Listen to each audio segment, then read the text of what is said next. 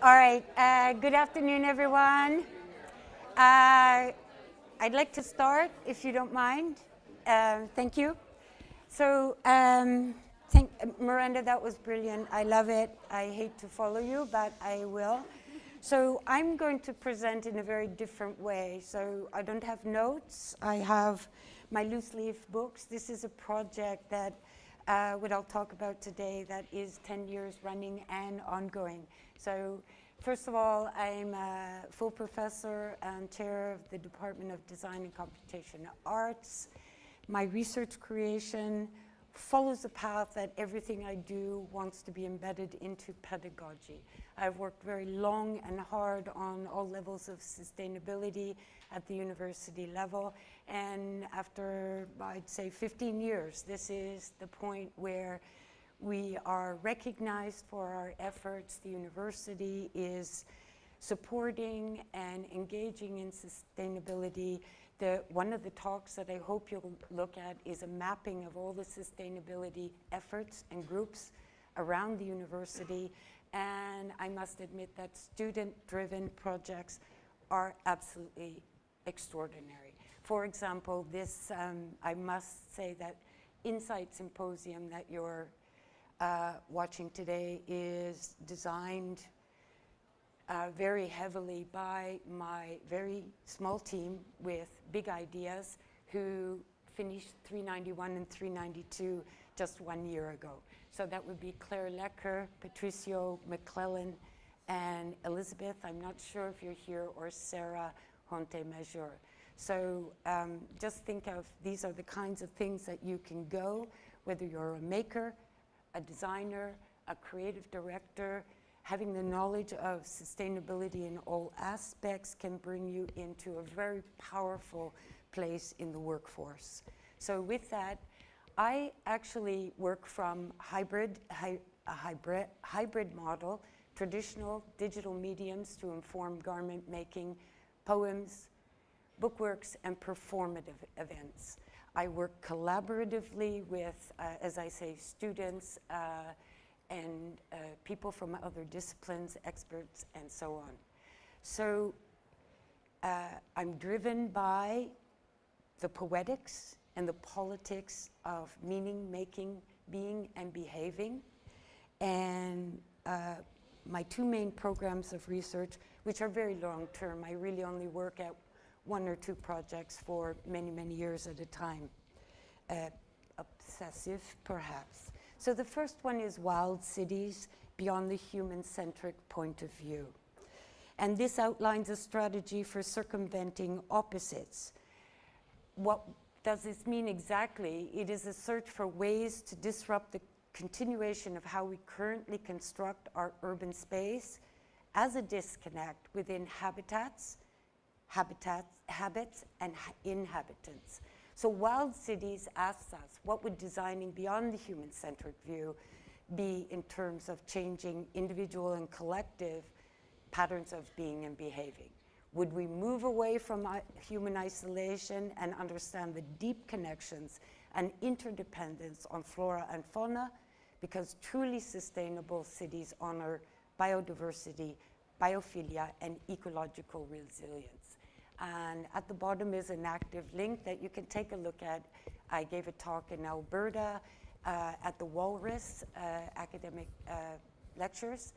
And then immediately after, I ran off to the wolf dog sanctuary, where I got to see the damage that human breeding does to when you breed a wolf with a domestic dog. And that sanctuaries have to be provide for these animals because they are still partially wild and you can't control them in the domestic violence. So here is what I call the invasive species being humankind. The talk that I'm going to talk about today is The Parachute Unfolds, Follow the Thread. The reason why I'm going to speak from myself and my bookworks, everything I do is sort of unfolded. Bookworks, they can come together, they can unfold, they can be worn. So this, for example, is my research printed on silk. It can be folded up into just a very small square. I can stick it in my pocket. I can wear it. I can wear my research. And this is where I am constantly reminded that I must challenge myself and not finish what I start, because every time you follow the thread, you uncover quite extraordinary things. Why the parachute? Okay. Parachute, World War I. So the parachute is this luxurious, tactile, made Chinese, the silkworm, for example, is the live creature. The ecology of how we use the silkworm, sorry, I hope I don't lose my voice. So even how we handle a silkworm, a very tiny creature, is still part of the ecological part of making. There are sustainable ways now of making silk, but not part of the commercial industry. So we go back to silk, centuries, and the Chinese and the Japanese, beautiful kimonos, the rich, luxurious material, lightweight, resistant, resilient, all the properties that we aspire to in terms of clothing and for royalty many, many times. But at a time of war, a time of crisis, silk was used as these parachutes to carry men down from their pilots, animals sometimes, supplies, and so on. So, for example, this is also, all my artifacts here, except for this, are original military decommissioned parachute objects. So part of my research was on eBay, negotiating and dialoguing with military collectors who are very different sort of membership than artists. I never told them what I was doing with their parachutes, but here I bought, for example, that is a full human parachute over there that is 26 feet in circumference.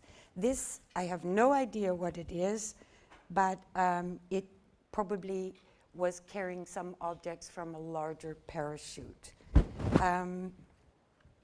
So the story of war, crisis, men, humankind at its worst, at its most competitive, and sometimes I wonder if we really are the most brilliant species in the world, if we can never stop warring.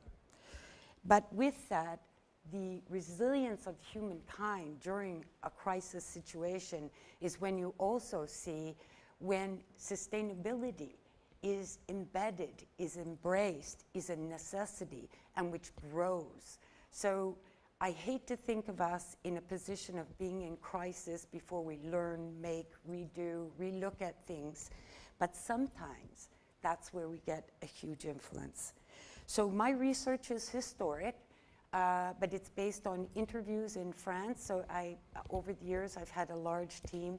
Sandra Volney, for example, a PhD student, she went over to France, her home country, and actually interviewed people in communities to talk about the stories of their grandmothers. A grandmother who got married to her pilot lover in a resewn parachute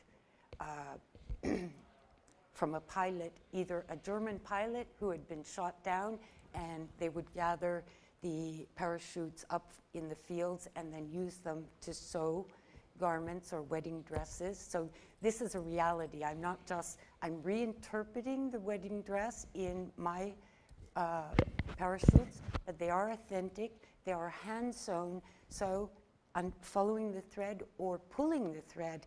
I can pull the thread from all of my parachutes and bring them back into the original parachute shape.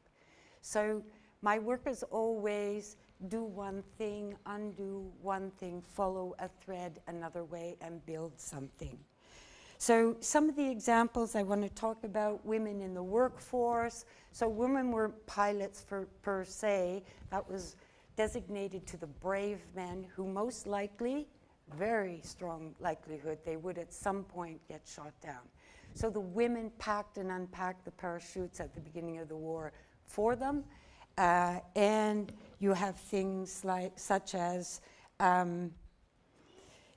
be very aware. So candidates who refused to jump were automatically failed and returned to their units. So bravery was a huge part of being a pilot. And the women who were responsible for folding and unfolding the parachutes, their job was to keep their men safe. It's interesting to note that a lot of these women went into the factories, men at war, but they were still required to wear red lipstick and look presentable as a female during their work, whether they were cutting logs in the open fields or whether they were making bombs. The other thing is Japanese internment. So there were Japanese women that were folding parachutes at the time, but they were monitored by military officers with the idea that they might fold the parachute wrong and kill a pilot. So these are facts. These are just amazing facts about things. The resilience, this is interesting. So these are authentic, but I've remade them. These are escape maps. So parachutists who were, pilots who were shot down, they would have these little, it's not pure silk, it's kind of like a waterproof, but they called it a silk.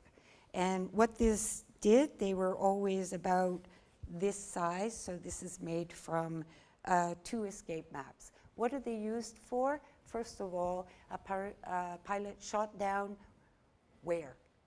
These are maps. If he did get shot down, he would be able to walk on land and be able to find the nearest point. So they're resilient. They could hide inside the pockets and hopefully not get seen by the enemy. Then, of course, why did I do this? Because women made their lingerie pre-post war, before economics started to take women out of industry, put them back into the home, and have men come back and work as they were supposed to. But the revolution of women working equal jobs during war is something really, really important. So with that, how am I doing for time? 15 minutes? Yeah. Sorry? It's 2:25. Okay, just give me a 5-minute warning, okay? Because I could talk probably forever. I do to myself. These are all authentic. So I have one parachute that actually indicates an Australian pilot shot down, interned in a Japanese war camp, written in, so I don't know what it is, it's a red kind of paint. So it dates when he was in the intern. So I have that original parachute. I can't tell who it's from. I can't return it to a family. Doesn't give me enough information. But please do not cut the string. Think of the other fellow. Keep me moving. Keep them flying. So here you see the politics, the poetics, the social aspect, the individual, collective, all coming together within, whether it's in a propaganda form or whether it's in, and I must admit, most of my research has been focused in Manchester, which is where my family is from, and Brixton. So there's the Imperial War Museum. I visited so many times, which gives me so much information about the British war effort. The good and the bad. I don't pretend that we, in wars, it's very difficult to say who was good, bad behaviors, individual. We see that now with Ukraine and Russia. It's very hard to untangle what is happening in the war, but we, I don't know how to complete that sentence. So with my parachute dresses, I've made about 5. I've shown them once in a Eureka Festival, which was an outdoor fashion festival, and once at the Fofa Gallery in 2016. Since then, oh, actually, can you play that?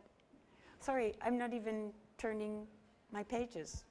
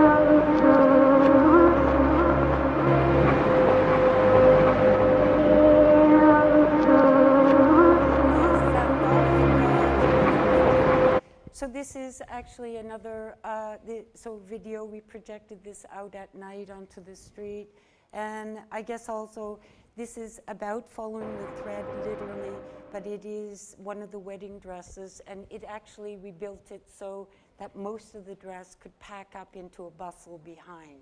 So learning to pack a parachute is extraordinarily difficult, but again, it's the detailing of trying to understand your research by doing and making, which I think is so much about the designer and the artistic practice. So taking your research, interpreting, relating, producing, and doing iterations. So for example, this is a parachute dress, very wearable actually, slightly translucent. And what I've left it to do is silk as a natural fiber. Eventually, it will disintegrate totally. And I'm letting it do that to see the properties of the history of this parachute kind of thing. So I don't, you know, as in fashion, I don't create holes. These are holes that are either mothed or from sunlight, and probably this is from 1953. So again, we see the resilience of the fabric over, 60, 70 years. Okay, these are propaganda.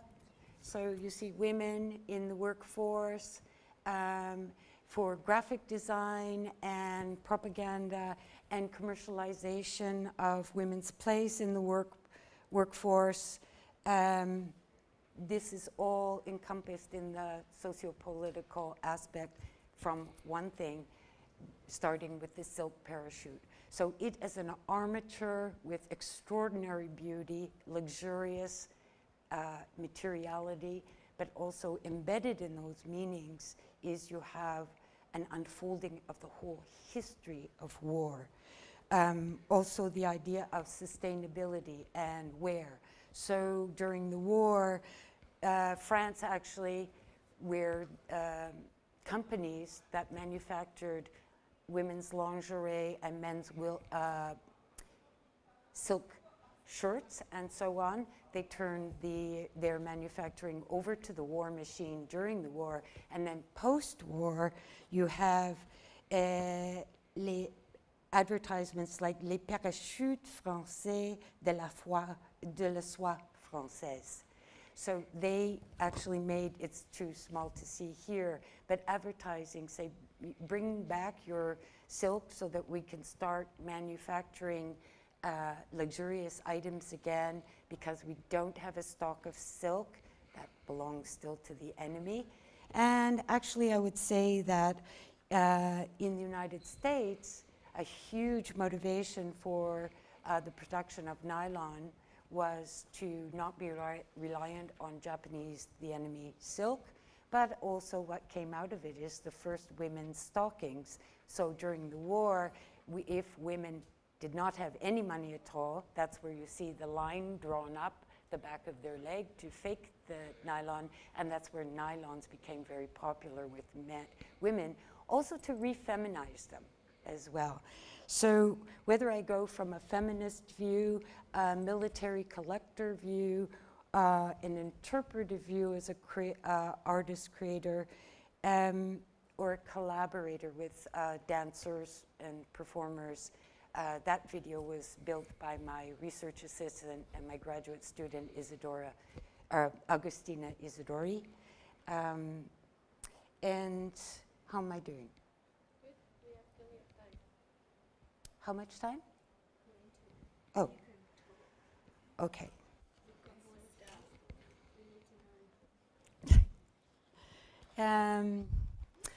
The interesting thing then I find, as you follow the thread, you find out interesting things. So one of the things is aircraft, and you may see this, was painted black and white to confuse the enemy airplanes in the air. But then farmers started painting their cows black and white so that they would be visible at night, so that farmers, military vehicles, and so on would not crash into the cows as they went by. But whether that made the cow any more visible to the enemy is, you see, this is all what's happening in terms of, I think Miranda mentioned about, and Andre, about invasive species, is one problem creates another problem. You try and find a solution, and so on and so forth. So,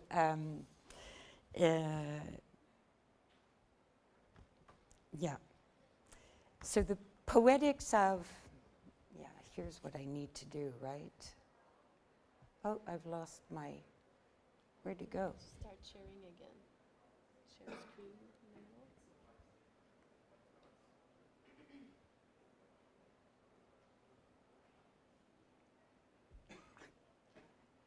Let me try and just be a little bit organized here. So the parachute unfolds. Context, textiles, scripted cloth, resilience and silence, relationscapes, map of the person and territory, follow flight, follow inanimate threads, animate threads, woven into the war machine, invisible or visible force of women, men at work. The wedding gown or the weight of men, luxurious silk. What is not destroyed is purposed or repurposed and reveiled again. Simple and complex within, the sublime nature of thought, performative, poetic, and politicized. Gestures adrift, layers of materiality and meaning, from military war to fashion wear. What is worn out or rich or old stories, mindful of history, but not bound by it. This is my website, which has recently disappeared. So you can see that there are 4 components, FOFA gallery, Grey Nuns, the black box. We did a lot of experiments in the black box as well, which is a beautiful space in the subsection of the EV building. Some of the images, and here again I was, from one of the talks today, we talk about the idea of working with discarded materials, recycled materials, even garbage, silk, and so on. Well, I think that the artist and the designer, you don't need to be afraid of that. Is that your interpretation, or as Vanessa this morning expressed it, it's how we breathe. It's we breathe in, we breathe out, we articulate through representation and aesthetics. So don't be worried that you're experimenting and it looks a bit odd, or you're not sure whether it's beautiful. For iterations will bring you back to the natural beauty of interpretation. That's why we do create. So there are some of the parachute dresses, just different images. And this is just a scene of the gallery and the number of dresses that we produced. And then Morgan Latique and Andrea Pena, various dancers who really knew how to move with such a voluminous 13 to 26 feet of fabric. It's really a dancer who can understand how to move within and around with that.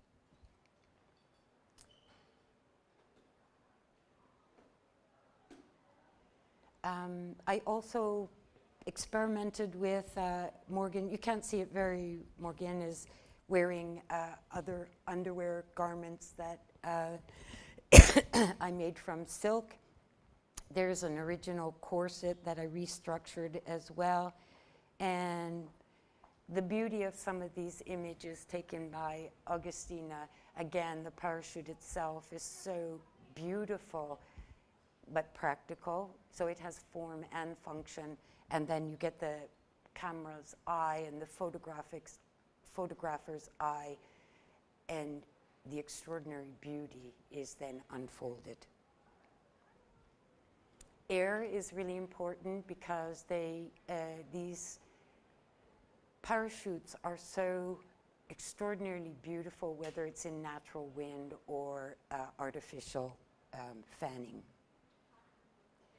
There's, so making underwear out of the escape maps up to the side, all wearable. We could reproduce them, but that's not my interest to do that. But if somebody asked me for them, I would make them a pair, absolutely. 2 minutes? Good. And there's just other views of the work. There's the parachute in the middle that can fold up into itself and be carried as a knapsack on your back. There's the book that I say, you know, like my talk, it's non-linear, but I'm unfolding threads. So I do respect academic rigor, but in my research and in my creation, I can't be restricted, not constrained by it, or I'm not going to say restricted. I sometimes have to leave it in order to be free in my studio, just to experiment, just to say it's okay to do whatever I need to do in order to reach satisfaction. And again, I rely very heavily on graphic design, soft surface structuring, objects in space, exhibition or public spaces. All of that to me is integrated in the eye of the designer. We need to work from the microcosm or view to the macro view. Who are we in society? And I think through the parachute, this is what I've incredibly encountered, is a very rich way for me to understand my place in society, my responsibility, my being and behavior. Even if through the absolute worst crisis, war, that humans can go through. Resilience is such a strong aspect of this. My hope in the future is that without crisis, that you embrace, you are optimistic about bringing some kind of ethical sense into our capitalist society and so on. And keeps going on and on and on. Early pornographic images and the parachute.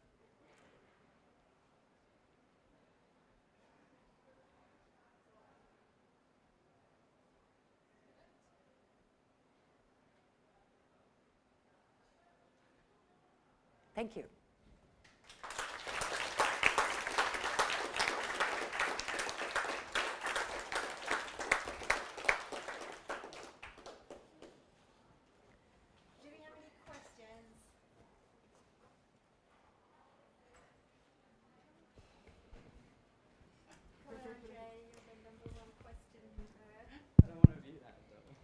Oh, please be that.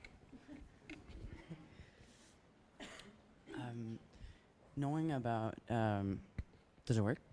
Yeah.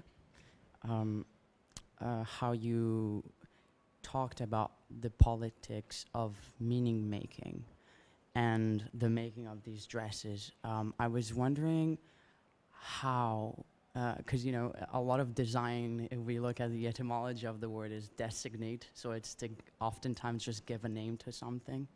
And I was wondering if you could, or call them fashion, if those dresses could enter, or if we should rather try and elaborate new languages such as a soft surface that are not as implemented within a capitalistic system. And I was just wondering, where do these very deeply symbolic creations stand within the creator's point of view? That's interesting. I don't know if I have an answer for that, but for example, before I came into the university, I was a special effects and prop maker and costume designer in film, most wasteful industry in the whole world. And as seductive as it is, I realized if I stayed in the industry, it would hurt me very badly, mentally, physically, and so on. It's still today, even with unions, it's hardcore, 12 hours a day, and so on. So I think from that, I learned that my language, my voice, had to do with taking all of those things I learned in film and bringing it into research creation, where even if I produce one-off, or even if I started a company and produced wedding dresses made out of parachutes, I don't do multiples, I do iterations. And like I say, if somebody asks me for something, I will build it. But the idea is, and especially in the design program and design education, where we have relied very heavily, but rightfully so, on wood, metal, plastic in terms of building, furniture, and so on, and display. The four of us are very interested in showing you that something as lightweight as silk can be structural, can carry and can hold 26 feet, can be inflated, can be structural. It's how you take the patterning from a flat surface, and maybe you have some armatures such as tents and so on. But soft surface, I think, and in terms of biomaterials and moving forward in sustainability, and even for the fashion industry, for those who will go into that industry, I think mine is just an interpretation, a demonstration of the materiality itself, the optimism around different materials for structures, whether they're tiny little objects or buildings, even temporary, nomadic. That's also about sustainability. Why are we always building these monolithic, stationary things when we can have nomadic armatures, architecture that follow the wind, that use the wind, that use the snow? Does that? It's probably. I can only speak from the poetics and the politics of my language of interpretation. I'm not that practical that I could ever go into business, whatever. So that's not what I feel I contribute, but I hope it turns into something that students can pick up and carry through in very practical ways or not. Does that make sense? Does that answer at all? Yeah.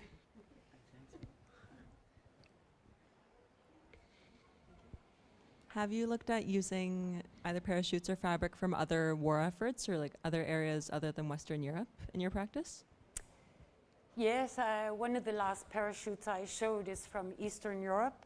It's made of cotton, so twice as heavy, won't dry properly.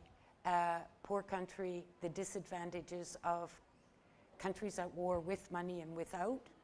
I can't see it as being very safe because I've had it out and looked at its properties.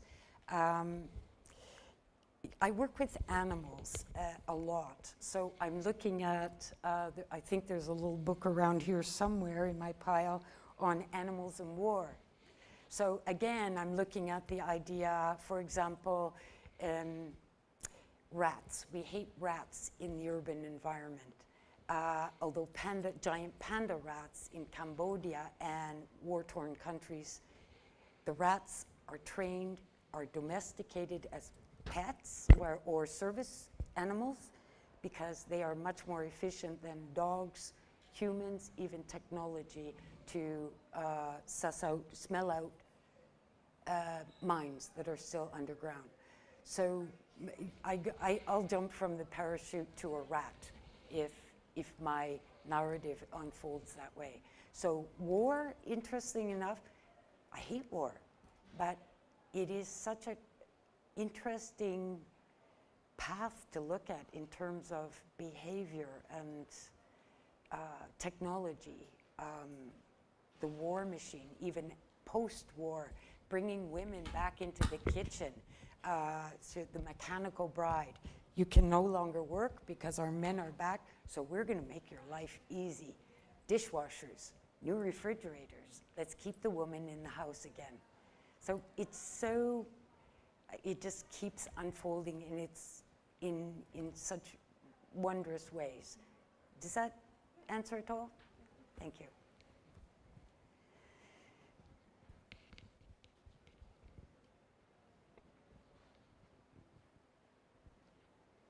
Anybody want to get married in a parachute dress? Yes, I got one. Me, please. Yeah, one more question actually, and they're fairly easy, but I was wondering how long it took for this whole project to take, and was it difficult trying to find sellers online for each of the parachutes you bought? Yes and yes. So, like I say, I started this project by accident I was in diverse is my lab and my research area, and I always have been working with dancers and cloth that moves. I did have my own line of sustainable linen garments, but like I say, I'm not very good at producing more than one. So it was by accident that I entered into it around 2010, and then sorry, what was the second part? Oh, yes. So dealing with military collectors online, eBay, extraordinarily difficult because they know the history of an object and its value or its place in history, but they certainly do not know the difference between silk and nylon. So, or what it was used for, which is interesting. So a real negotiation, and then sometimes, and they're all men, so that's partially why I use PK instead of my name. I needed to be a military collector in order to negotiate through their community because it's a very specific community. I had to learn a language, how to speak to these guys without saying, "Hey, what's it made out of?" I had to say, things like. Have you ever taken a piece of the fabric and burnt it? Does it crumple? Because natural fibers will flame. Polyesters will create a black mold. And then if they say, that's the weirdest thing I've ever heard anyone say, then I have to go, apologies, I didn't mean, so yes, online, eBay, terrific negotiations. And finding affordable parachutes, also difficult, but very, very interesting. This is a whole world that I had no idea about, and how firmly people are passionate about memorial and war. Okay, thanks. Any other questions?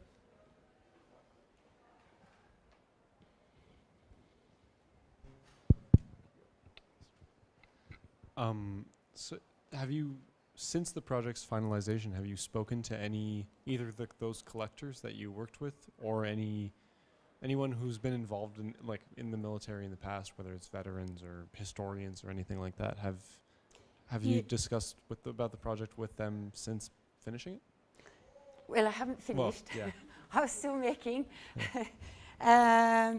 Yeah, so as I say, most of that was located in France or in Britain. When I was at the War Museum, sometimes I would be talking to the museum people, or anecdotally, actually the last garment, which is, I forgot to bring it, is a pair of bloomers made out of silk, and the war map. And oddly enough, Miriam Forte, who's third year now design,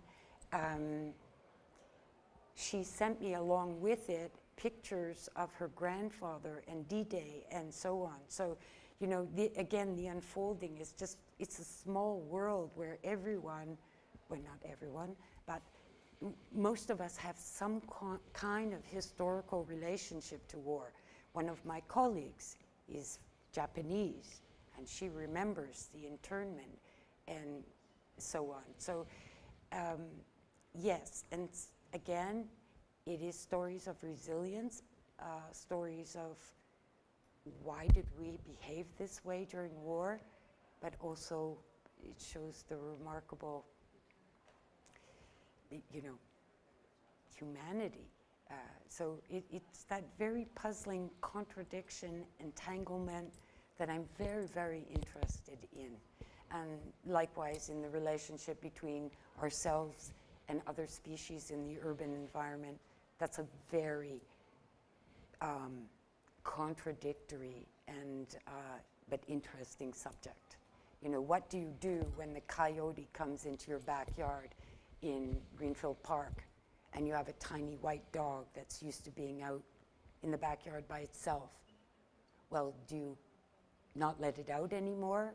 Do you cull the coyote? Do you displace it? Do you keep your dog on a leash? You know, we can be very sustainable and very optimistic about things until it hits home. And that's the stories of war, they continue, and I'll always be interested in them, right up until dementia. And even then, it's probably going to be more interesting.